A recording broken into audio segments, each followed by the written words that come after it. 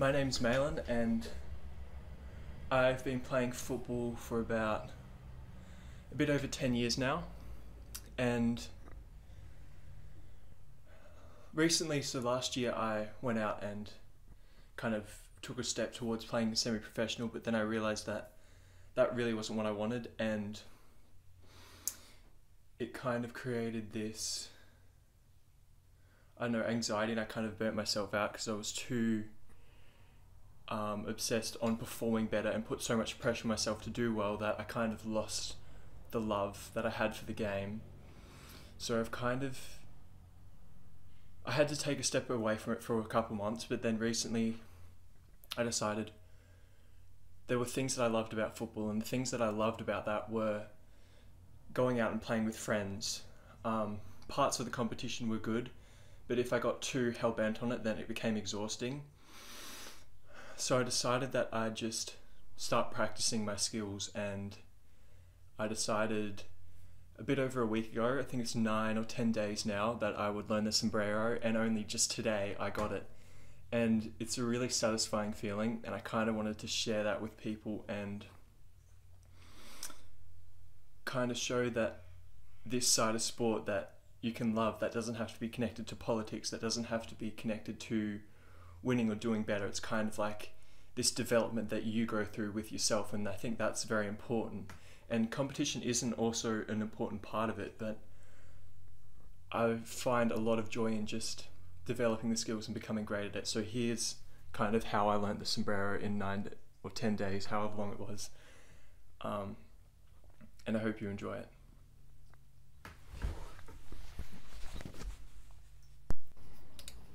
Day 1, let's go. So here I'm just kind of practicing the snapback kind of motion. And I got it a couple times. You know, I found it kind of easier to do. You know, that motion was kind of felt natural, you know, kicking out. It was just the kind of moving it together, you know, from the flick. That was like my first attempt. Yeah, and then I'm just practicing flicking it up, trying to get a bit of air on it so that I have enough space to kind of flick it. And if you're going to start from the start to learn the Sombrero, I probably wouldn't recommend this. Like, yeah. Oh, you'll see in a second that I grabbed a cone, yeah, there we go. And I kind of sat it on there so it was elevated, a lot easier to flick it up. And look, see, already better. And now I just have the problem that I'm flicking it straight up or straight ahead. And on reflection, that's kind of because I wasn't kicking far enough and I wasn't flicking it high enough.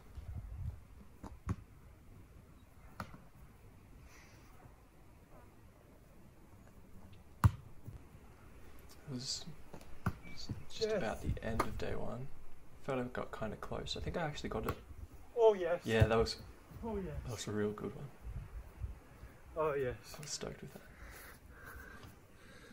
And then day 2, I just kind of went and did a similar thing. You know, started with the cone this time. First attempt, almost got it already. I just have the problem of kicking it straight up.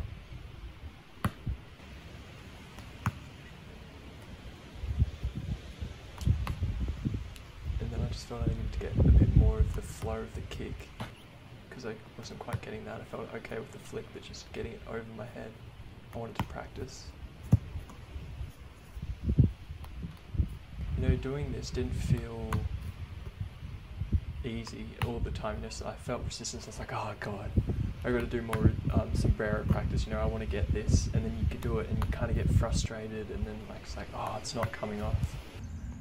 But that's kind of like a part of the process, and once you get it, it makes it so much more sweet. And I mean, this was only, what was it, 9 days it took me to learn this, and I was only doing maybe at least 3 minutes to up to like 7 minutes practice, and I could get it on the ground at the end, which we'll see. But yeah, we'll just go through this. This is still day 2. Just practicing the flick motions too.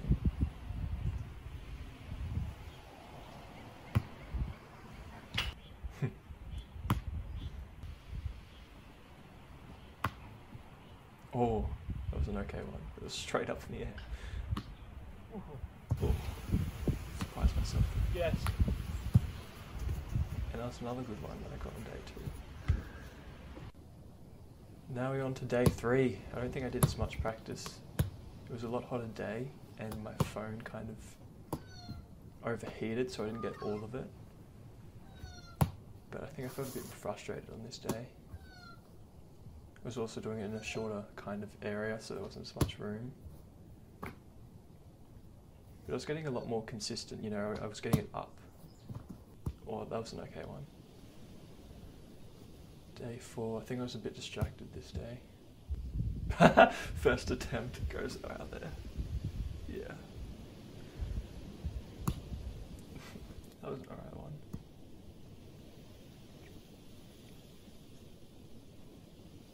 Yeah, so this could be applied to like any skill that you want to learn. Oh, that was a good one. You just kind of practice it, and your body will kind of get used to the motion. You'll kind of figure out little tricks and things along the way.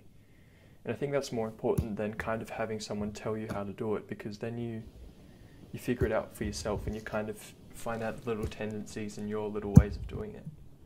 Oh, almost took out the camera there. This one was kind of a bad view, but the next days I had it set it up a bit higher so it's a better view. And now I just have the problem of kicking it up every time. Oh, another good one. Yeah, see, better view, day 5, let's go.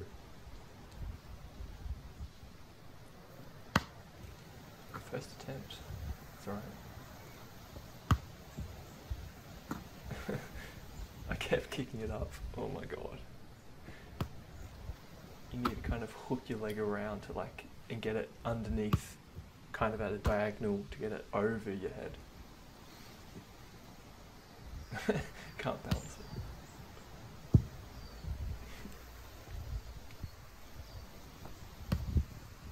Oh, that was getting a bit better, like my movement's a little bit better.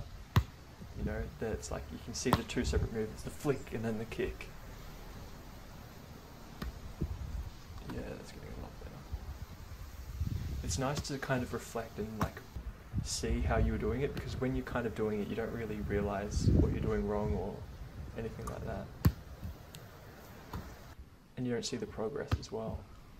Woo! Actually, straight up, first try. And you can see, even though I was getting better over it with each day, I was still kind of making the same mistake, you know, kicking it up. Although I could get it every now and again, but I think it's just a matter of practice makes perfect, or practice makes progress. Ooh! Another nice one. Day 7. 1 week. Look excited that day. Let's see. I was so excited I just kicked it straight up into the tree.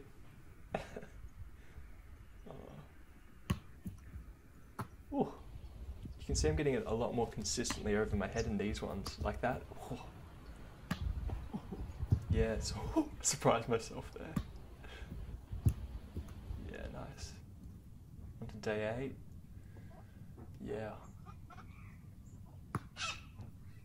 You can hear the galahs in the background. They were causing a havoc. Yeah. It's just like the finesse, you know, I was kind of had the movements down, I was just getting it in the right spot where I wanted it to.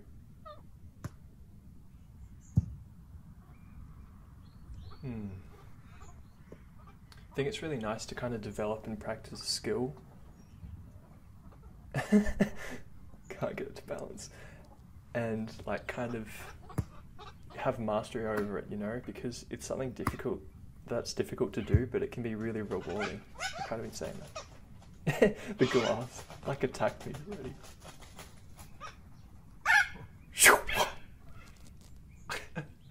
Oh my god. Yep, back to sombrero practice. Yep, that was alright. Yeah, nice. Day 9, final day. This was today as well.